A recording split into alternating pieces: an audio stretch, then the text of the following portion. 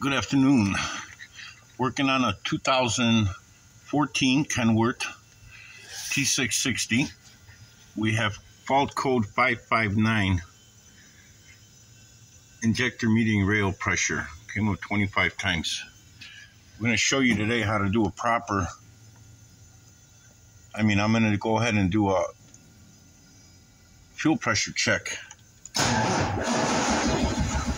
Let's see.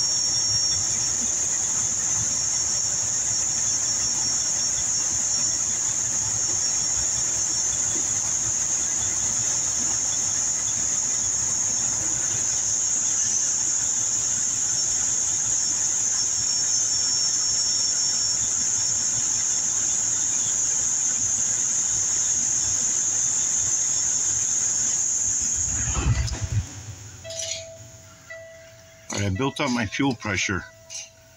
It's gonna have to reconnect here. We're gonna see if it bleeds down. So basically I use this test to really check my injectors, if any of them are leaking down or not. There won't be a fault on it, on the injectors, but we're having that 559 low fuel pressure in common rail. I'm leaning towards a head pump. I like to do this test first. So we're still connected. It's not dropping drastically. It's holding. So our head pump is building up fuel, but we're losing fuel pressure somewhere. We're really holding good. I'm leaning towards... First thing I'm going to do is change out this common rail pressure relief valve.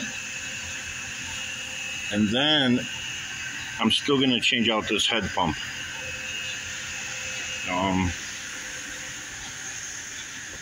In the head pump here, I have a head pump here. It's a new one. It was put on a truck on the road, but it was the pressure relief valve. Inside here are your, what do you call them? Oh my God. You got your check valves. I believe what these check valves are somewhere releasing pressure after the truck's running, fuel's hot. We're going to throw this whole assembly on. And from my experience on them, this is usually the culprit. I had one with the common pressure relief valve. We had about 5 of them with these head pumps. Same issue, 559. We already changed out the fuel filters. The truck went out, was still losing fuel pressure. I'll keep you updated, and thank you for watching the video.